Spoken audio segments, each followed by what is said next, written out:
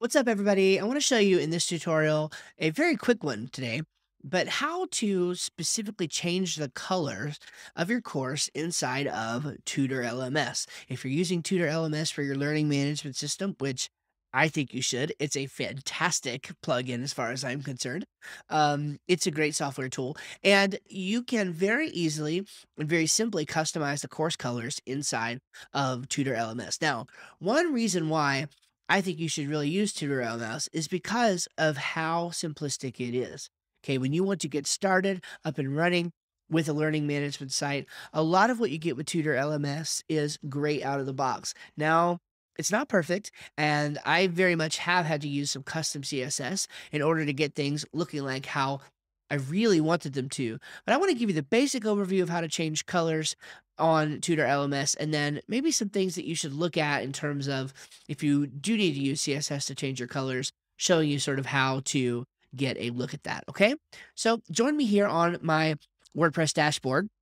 This is on the course website, or on rather my personal brand website, where I house my courses and a lot of my thought leadership stuff. And if we come over here to Tutor LMS, at its most basic, what you'd want to do is come to settings.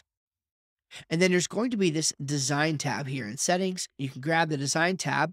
And as you come down here, you can check out the colors. You get a few presets, and then you have custom. So in order to sort of match up with the coloration schemes that are happening on my site, I have defined a custom color selection. And I'll just briefly sort of show you what that looks like by going into one of my courses.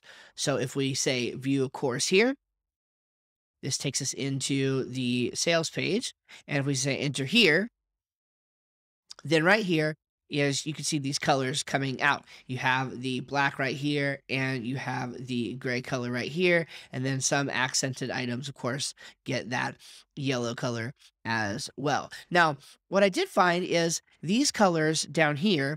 So, what you have over here and then what you have down here, like in some of these buttons, these were not affected by the color settings in the back end. Again, just to show you this, your color settings in the back end in the design are indeed very, very basic. Okay.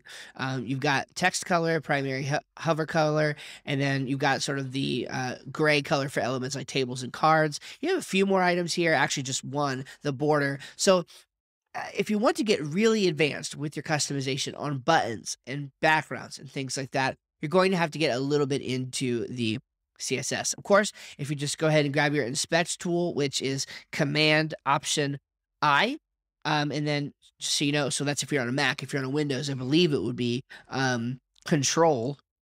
I'm not sure exactly what it'd be on Windows. Maybe Control Option. I guess Option is still a keyboard on Windows. It's been so long since I've used them. So Control Option I probably on, or maybe Shift. I'm not sure, to be honest with you.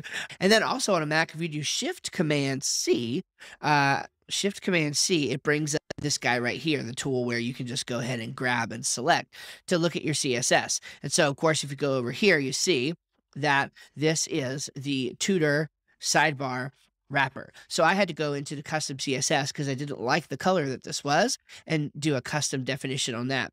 Another thing I did here, I didn't really like the way by default that the elements of the course over here displayed. So there wasn't this little divider between them. There wasn't sort of this soft edges, and the coloration of them was not what I wanted them to be based on the default settings that were in the back. And again, you don't get to get very granular with it. So you do have to do a little bit of custom CSS. And this is not a CSS tutorial. Again, I'm just briefly showing you whereabouts to look for some of these things. But if we grab our inspect tool again, of course, we can grab these and we can see that right here we needed to do a little bit of custom work. So in this case, I did the background color and made it to be that light gray that matches the top header bar up here. And then I also added a solid light gray 1 pixel border so that it would make a nice differentiation between each of these, and it would look nice whether it was expanded or not. That's what I wanted to show you, a simple tutorial on how to edit some of those colors, what colors you're going to have to look at editing using CSS, and go from there. So if you found this helpful and useful, I would love for you to leave a comment below and I'd be pleased to interact with you. And for more tutorials on Tutor LMS, other learning management systems, sales funnels, building e-learning sites, personal brand sites, I do wish you'd follow the channel here and we'll see you in the next video.